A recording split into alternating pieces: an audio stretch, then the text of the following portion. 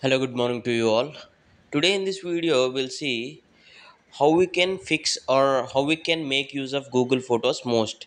For example, if few of you face this issue like Google storage limit is exceeded above 15 GB, then there won't be any new pictures gets uploaded to Google Photos because already we have used our quota. So in this case, what we can do? Open Google Photos. So this is my Google Photos. First I'll check how much I have used the data. For to do that, click on the profile picture at right top corner and click on this option account storage. If you tap on this,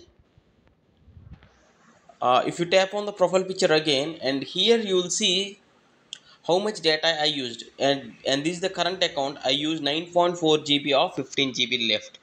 So I almost came to the endpoint of 15 GB. So what I can do to make my photos and videos gets uploaded to the Google Photos, I'll show you.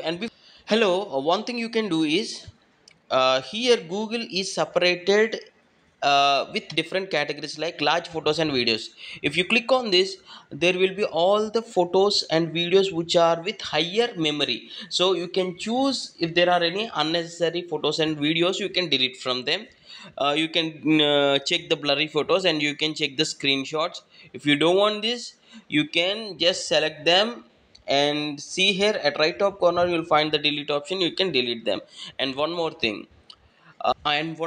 you can do is Google Photos itself gave a backup option, a very good option to keep memory saver option. With that option you can upload more number of pictures and photos to the Google.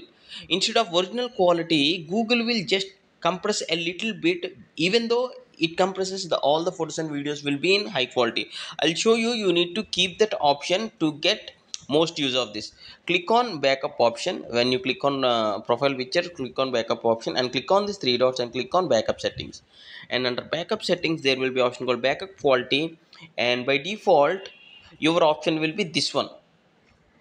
Your option will be in original quality. See, in original quality there is a limitation of 15 GB. So what you need to do is you need to select storage saver. And here the key points which are mentioned here is, for example, if you take a picture from your phone which is 16 megapixel and above, it will limit to 16 megapixel.